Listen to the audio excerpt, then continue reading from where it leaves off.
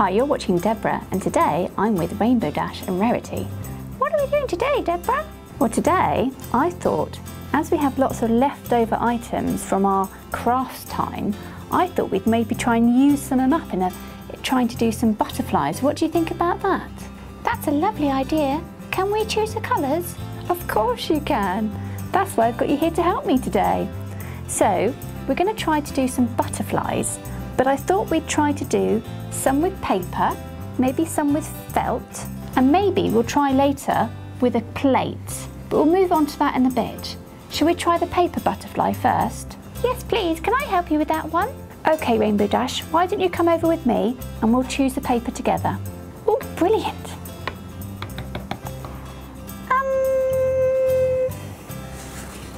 Oh, I quite like the orange. What do you think? We've got orange, yellow, white and pink. Can I have some yellow? Of course you can. And I'm also going to grab some black. The first thing we have to do is we need to draw the butterfly shape. I know a little trick about this. If you get your paper and fold it in two, let's draw a little head, and then we're going to start to draw the outline of the butterfly wing. So a butterfly wing goes in two kind of big circles, and then at the bottom a little tail. But we're going to cut on the folded sheet.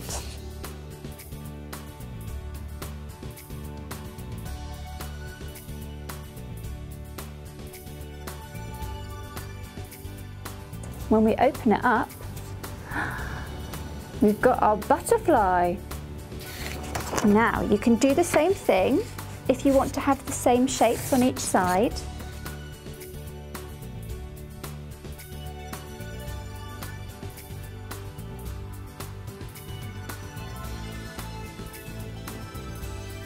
Now I want to do two lots of those because I'm going to do matching sides. Take the piece that you've just cut out, put it on the paper and trace round it.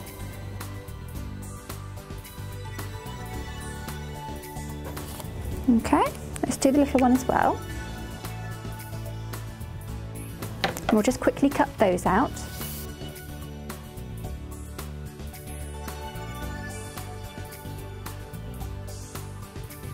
We have two matching big pieces and two matching small pieces. You can place your matching pieces on opposite sides.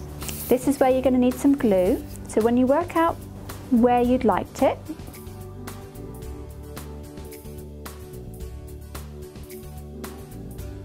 okay, one, and the other side, two. Now for our small spots.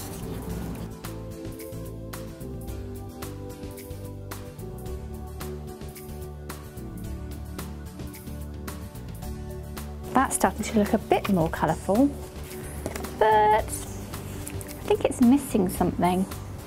How about some glitter? Oh, here's the glitter over here. Can we have some purple? That's a really good idea. Let's have some purple. Now you can use glitter glue or you can use felt tip pens.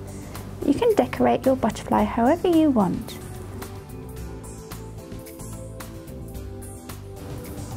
There we go. How about some green glitter next?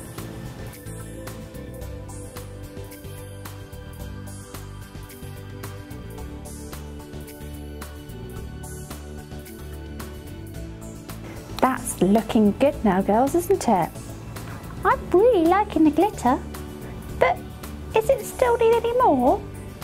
You're right, I think it does need a little bit more colour. Wait a minute, how about we use some of this? That could be the middle of the butterfly. What do you think of that? I really like that colour. That's a really great idea. Can we do that? Yes, yes, yes. Okay then, so let's use this pipe. What I'm going to do, I'm going to cut it. Actually, before I glue it, I think I might use two because we can give the butterfly some antennae. Now, let's do glue. Let's put that on there. I'm just going to have to hold it there for a moment.